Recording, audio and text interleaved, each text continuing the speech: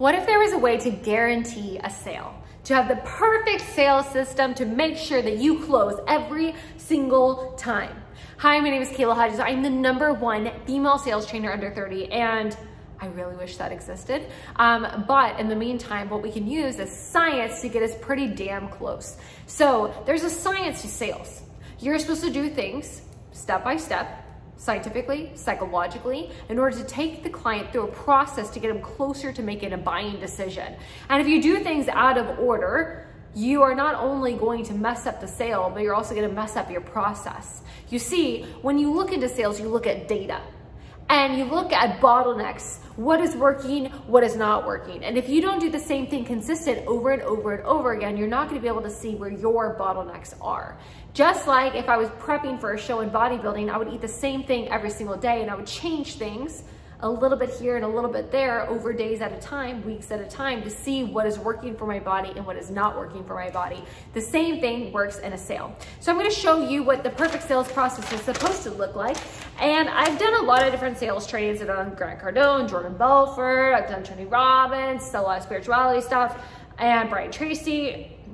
I came up with a lot of my own methodologies, but what I really like is Jordan Belfort's straight line method, because he talks about the psychology of keeping people in a process, getting them from step A to step Z, from the beginning where you meet them, which I will demonstrate on this piece of paper, the beginning, all the way to the end where they make a buying decision.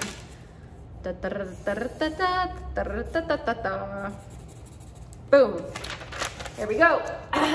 Now, during this process, there is a couple steps that they go on this journey. The first step is called the fact-finding process, which I'll do another video about that later. It could be a whole entire video. But in the fact-finding process, excuse me, is where you figure out where they are and what's going on in their world and the pain that they are going through. What is their problem? Okay. The second process that you get them to, the second little step in your journey, is where do they want to go? What is the vision for their life? What is it that they're actually wanting? And none of this surface level bullshit, I want to make so much a month. No. Why do they want to make that a month? What's actually the underlying reason for them wanting to be successful? What is their driving factor? And will you be willing to go deep enough to figure it out?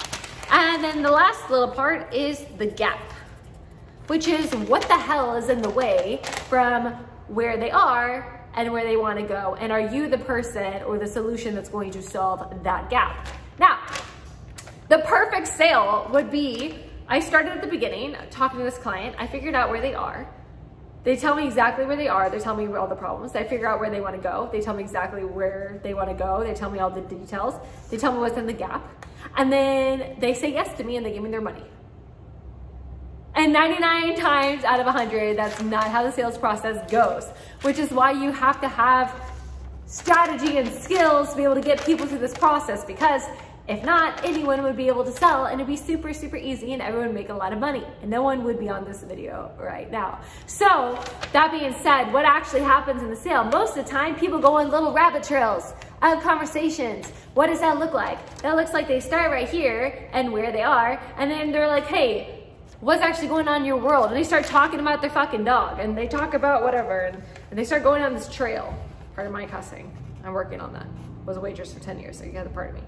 Kitchen methodology. And they talk about their child and they talk about all this stuff, and they're all up over here in La La Land, and your job is to do what? It's to bring them back to the line. The person that asks the most questions in the sale is the person that is in control of the sale. So in order to be in control and not let the client be in control or the lead be in control, you have to ask him a question to bring him back to surface earth and to get them back on the line of the sale. So what we would do is we would ask them again about where they are currently, by restating, by mirroring what they said. So if I'm saying, hey, are you a coach? And I'm looking to service coaches, and they're saying yes. I said, how long have you been a coach? Well, maybe start being a coach. What's the biggest problem that you're having about your coaching business? And they start going on and talking about their day. I'm like, totally understand that. I'm with you. That must be rough. You know, when you talked earlier, you said you were so passionate about becoming a coach because it's what you've always dreamed about since you were a little kid. I'm curious, like, why are you on the call today? What is the #1 reason why you wanted to book a call? What's actually going on? Holding space. We can go into all that later, but really, really diving deep here. getting them back to the line. As soon as you really figure out what's going on, and you're gonna have to peel some layers here. Just because they tell you what the issue is doesn't mean that's a real issue. You're gonna have to peel back some layers, which is a whole nother training, but really figuring out what's going on, you're gonna get into the next step. Next step is figuring out what is it that they want. You understand what the problem is, but what do they want? Why the hell are they going to work for it? Any type of program that you're going to sell them requires uncomfortability, requires growth. So you have to figure out why it is that they want that. Just because they say, oh, I want to make $50,000 a month, and you're like, okay, great. But why?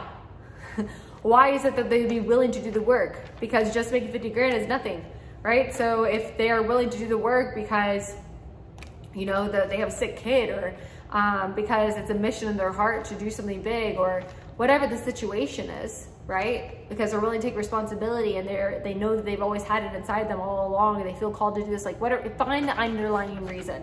Okay. Now, during this process, what might happen is they start talking about their future, and then they start going on to this long rabbit trail. Well, I've always wanted to do this, and I don't know if I could have done that. And, you know, back in my day, I thought I was going to go to college, and then I went on this long thing, and then I started working for this and this company, and this company, and they're talking nonsense. You have to bring them back to the line again. Okay. Asking them a question again, acknowledging them, listening to them, and then asking again, hey, like, let's get you to the next level.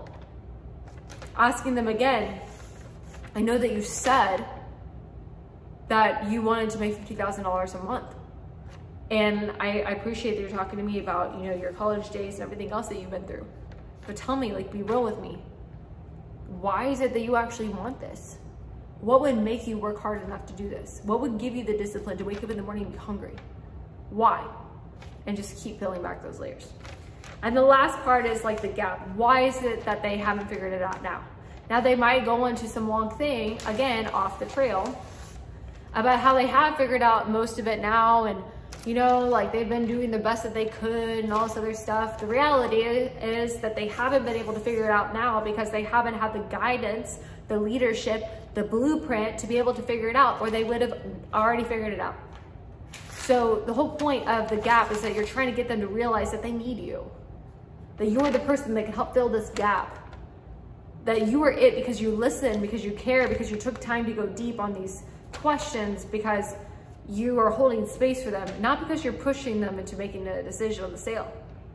In fact, in this process where they figure out that you're the person that is in the key holder to closing their gap, you don't want to be pushy at all.